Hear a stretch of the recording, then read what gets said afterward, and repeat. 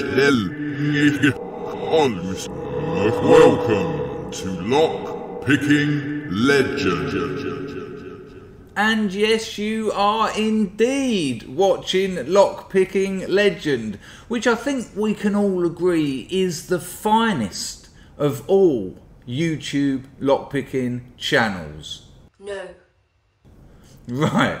Okay, so today's video is about picking cylinder locks using the Yale Lishi Style pick. But before we get into that, we're going to need to talk about paracentric keyways, because it's the paracentric nature of pin cylinders that made the journey from the Lishi vehicle pick to a working, functioning, excellent pin cylinder pick such a load of problems. You know, there was like 4 or 5 versions of them.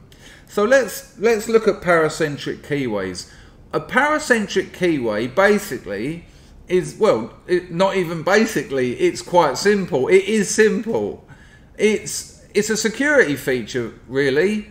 It's where the warding of the keyway protrudes past a center line. If you were to draw a line down the middle of the keyway, any warding that protrudes over that from the left or the right, that makes it a paracentric keyway. And that's really all it is. If we have a look at these locks here, you've got like a Dexter, a Segal, Corbin, another Corbin, a Schlage or Schlage, I don't know how to say it, Kwikset, an Ilko. Anyway, you can see there's 8 locks there. Now have a look at them. Which one of those would you say are paracentric? Which ones have warding that protrudes over a center line drawn down those locks? So I'll give you a couple of seconds to look at them.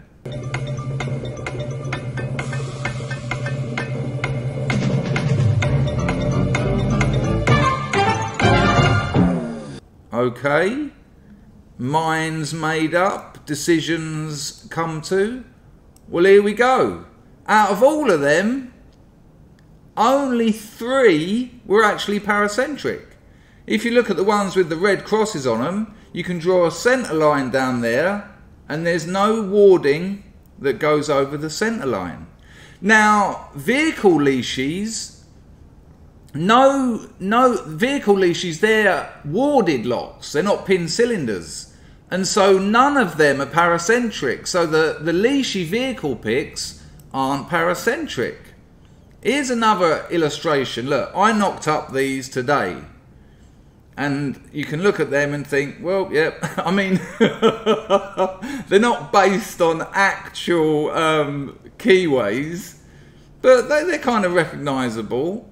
Legendary.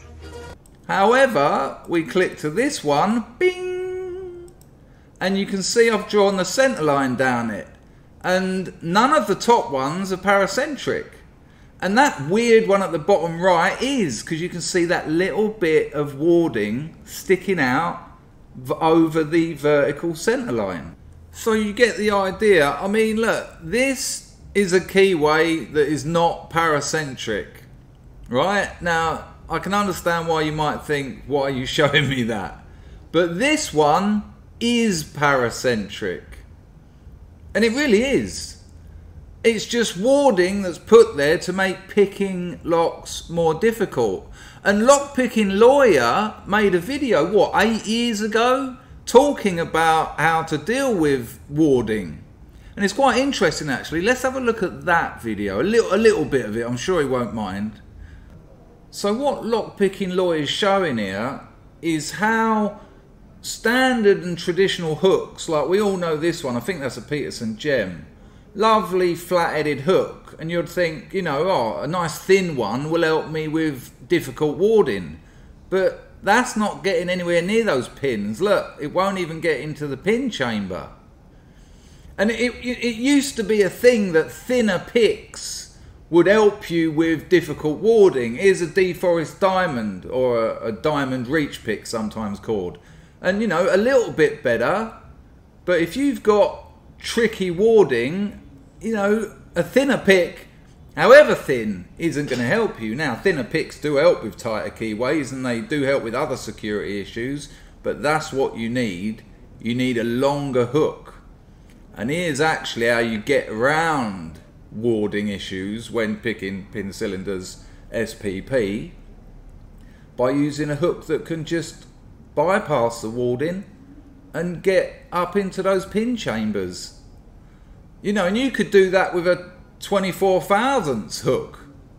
It's not about the thickness of the pick, it's about the length of the hook.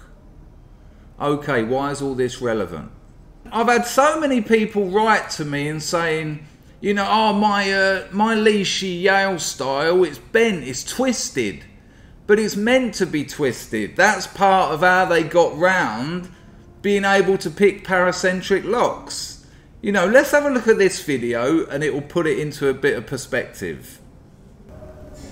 Okay, so this is where everything I've previously said starts to make sense. I've got a Lishi in this cross-section lock. Look at the pick there. Look at the angle it's coming down on that pick. Now, I'll leave a link to a video I made about pin shapes in the top right of this clip now.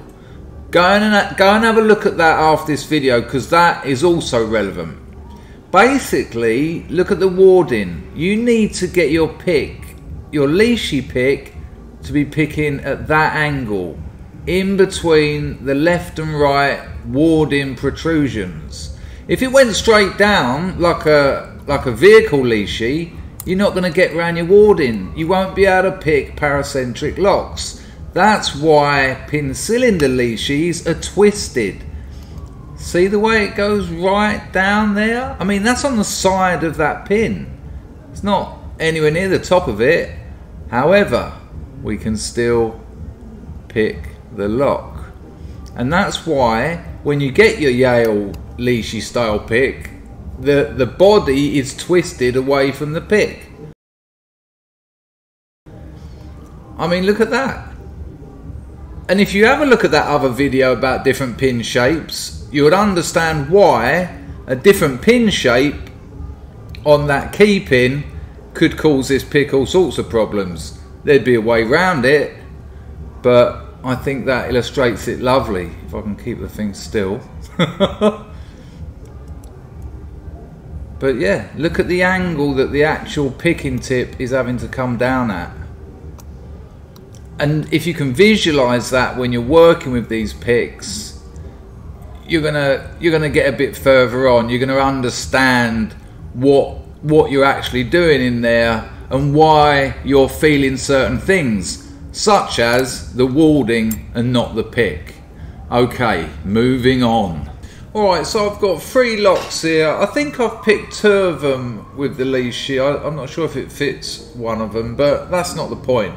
So this is a 6-pin lock. You can see it, Eurocylinder, nothing special.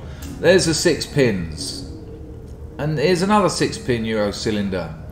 But if I match pin 1, and one's the one by the keyway, look how by the time we get to pin 6, let me line them up a bit better, that's out of line.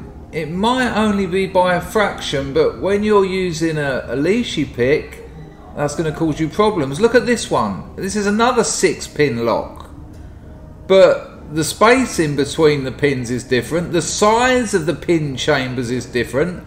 The 6th pin on the bottom lock is actually closer than the 5th pin on the top lock. And that's actually what this video is about. How to pick locks with different spacings where the markings on the Lishi Yale Style pick don't match up with the pins in the lock. And you can actually see here, if we look at these keyways, you'll see what I mean about that paracentric angle. You can see that if the pick wasn't going up at that angle, you'd be in all sorts of trouble. But because of the way the pick works, it gets on that little angle there, and you'll see the same with this one. I mean, you know, you're going to have no joy with a pick going straight up. You're just going to be clanking into that warding. But with the Lishi at that angle, which is why it's twisted, you can get around it. See all that? You can see the paracentric nature of it. But that's the angle that's important to us. And that's also why in that lockpicking lawyer video I showed you, it's not always about the thinness of the picks, but their ability to reach under the warding and into the pin chambers. Right, let's do some picking. Actually, we're not quite at the picking stage yet. So, you might have noticed we're dealing with some ambient sound. There's a little party going on outside. But legends don't worry about ambient sound. Oh no. Ambient sound worries about legends. yeah, amazing. Right, have a look at this nasty diagram I knocked up in my sleep. This is pretty much explaining what I just showed you with those real locks, but in diagram form. Because this video is actually about how to pick locks when the pins don't match up with the markings on your Lishi. Last video I made was about picking locks where they do match up. But don't be put off, don't be threatened. You've just got to, like all lock picking, you've just got to get a bit of knowledge, a bit of experience, a bit of practice, a lot of confidence, and go for it. So have a look at this diagram. So they're all cores, or plugs, as they're confusingly both known as. So 4 cores there. Now the top core, A, you can see that lock matches up perfectly with the Yale Lishi. You know, marking 1 cuts through the middle of pin chamber 1, 2, 3, 4, 5. They're your ideal locks for this pick. But this pick can also open ones that don't match up. Look at core B. And all it takes is, and I'll show you in a minute when I actually get round to some picking, you've just got to go through it first and identify where the pin chambers are. So look at the first one, pin 1 we'll call it, because it is. So you notice that that's actually slightly left of the marking 1, whereas pin 2 is slightly less left of marking 2. Pin 3 is right down the middle. So logic would suggest, and I picked a lock like this very recently, I think it's on one of the earlier videos, that pin 4 is slightly to the right of the 4th marking, and pin 5 is a bit more to the right. So essentially from pin 3, it's like a palindrome, it's like a mirror of itself. And that's quite that sort of makes sense when you can tell that the difference between 1 and 2 is slightly moving over and 3 is down the middle. You can kind of guess, if you understand what I'm saying, that 4 and 5 are going to be the opposite of 1 and 2. Rather than being slightly right of the number, they're going to be slightly left of the number. Core C is all over the shop. The first one is very far right of the middle of the pin chamber, and then pin 2 just a little bit less right, pin 3 a little bit even more less, pin 4 down the middle, and pin 5 just a bit left of the pin chamber. And it's just a question of learning how to identify where the pin chambers are, remembering that, and then picking it as you normally would.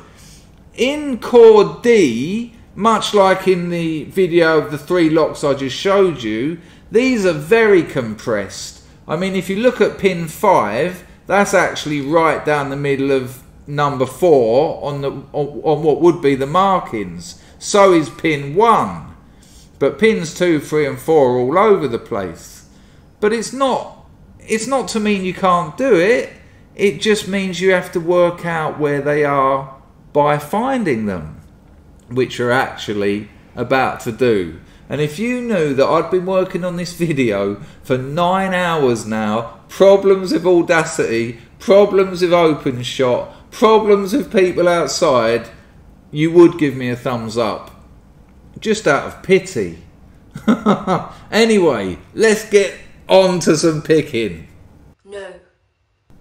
So, collate, comprehend, there's a sterling lock.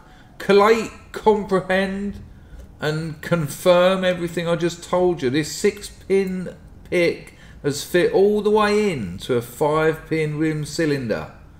So there'll be a bit of it sticking out the back. So first things first, let's find out where they are. So there's the 1. It's quite on the left of the 1 marking. Try and find the number 2, which is pretty much on the 2. Now obviously I've picked this lock before. 3 is on the 3. 4's on the 4. And 5 is pretty much on the 5. So apart from 1 being just slightly over, we can not.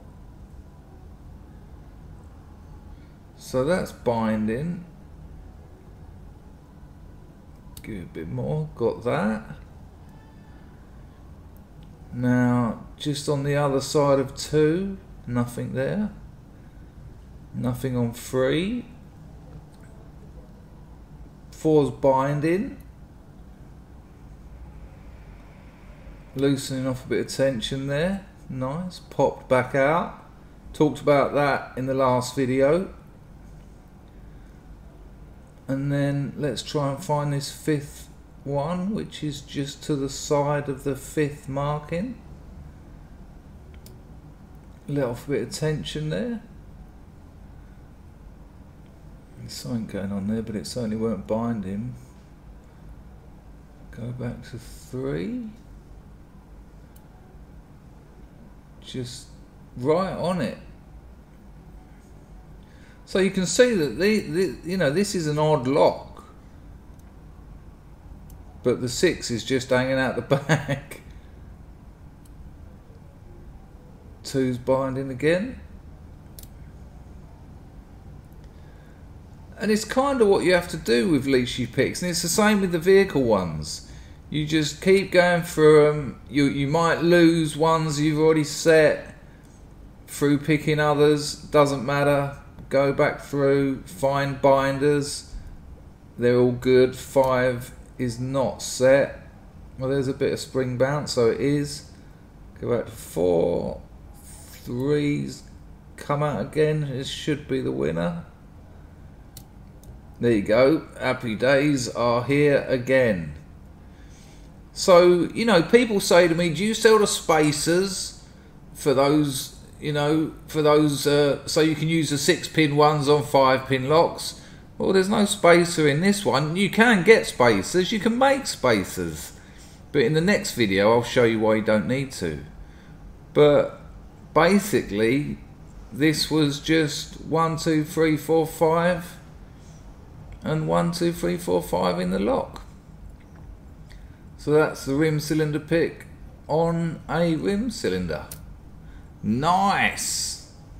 Legendary. Oh, but things get somewhat more complicated this time. Another 5-pin lock, a Eurocylinder, but because we've got the pins above the keyway, it's the same, it's the rim cylinder pick, and we've got the markings on this side. Because lock sporters tend to pick with the pins above. But look, it doesn't fit in. So don't get ripped off buying spacers, because how do you know how deep it's going to be? You know, they're all different. You don't need them.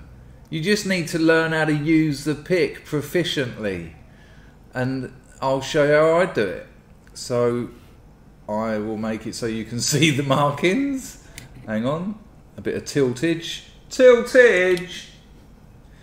And there we go. So, look, I'm just going to hold that between my thumb and finger at a spacing that I feel about right. And now I'm just going to go through like I did the last video and just try and find out where the pins are. And you get a feel for it. You get a feel for just pushing them up the sounds a bit sensual, but pushing them up into the pin chambers. Look, you can tell I've got no tension on it because, well, look at the tension arm sitting there like a flaccid member. Sorry, I've been at this video so long, but I'm just locating the pins. Now, I'm quite good at this because I do a lot of it. It might take you 20 minutes to locate them, but I've kind of got that nailed now. So I put the tension on, and I know that 1 is somewhere in between 1 and 2. And there's no binding there. Somewhere in between 3 and 2 is 2. A little bit of binding, but not really. I'm not on it, you see, so it drags a bit. And that could be to do with the shape of the pin that I mentioned what seems like hours ago. But we got something there. I'm not sure, but we'll move on. So here, just to the right of number 4. So you can see that this is not designed for the spacings of this lock. Nothing on 5. Or was that not 5? Now this might be 5 here. And yeah, that feels more like it.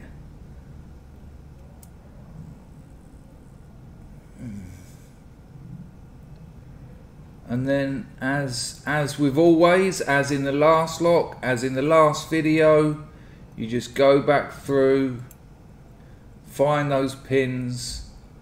If you've got set bounce, leave it. If they're binding, pick it. Like this one, come on. That's that done. If you get counter rotation, you've got a spool or a serrated, more likely a spool to be honest with you. Serrateds don't tend to give so much counter rotation. It's just more of a little niggle.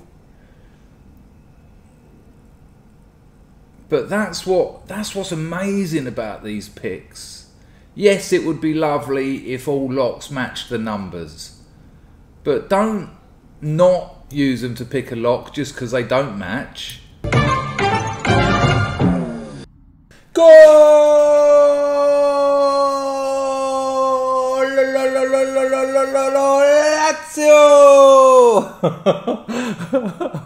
Making this video has sent me nuts. That's so exciting and it's so amazingly attractive. But let's just summarise what we've learnt today. We learnt why the Yale Lishi Style pick picks at an angle, why the body of the pick is twisted against the markings. We learnt what a paracentric keyway is. We learnt that it doesn't make it impossible to pick, it just makes it paracentric. You know, you can have a tiny little bit of warding that's paracentric. But we learnt why the Lishi picks pick like they do. But we also learnt that we can pick locks where the pins don't match up with the markings. We just have to learn how to identify the pin chambers, and I can't describe that to you. I can't explain that process to you. You just have to put that pin in a lock and see if you can find 5 or 6 pin chambers or pin stacks. What does that feel like? Does that feel right? Okay, so that's slightly to the left of 1. What does this one feel like? Oh, that feels a little bit like the last one. I'm going to assume that that's number 2. A little bit more to the left of number 2, etc, etc. You know, if you've bought these picks and you're picking locks that they do match the markings, of which there are loads out there, you're getting a lot out of them. But if you're not picking locks that they don't match the markings, you're really not getting the full potential out of them. Because yes, they're amazing at picking locks they were designed for, but to pick locks they weren't designed for is absolutely legendary. I hope you enjoyed this video. I hope you learned something. Give us a thumbs up if you liked it, and then I'll know to make more. Hello to all the new subscribers. It's very hard cutting out a lockpick, you know. Ooh. I told you. Well, I was going to say I've lost it, but I never had it, as you know. But if you... Well, I don't even know what And you can kumbaya, my lord, kumbaya. Oh.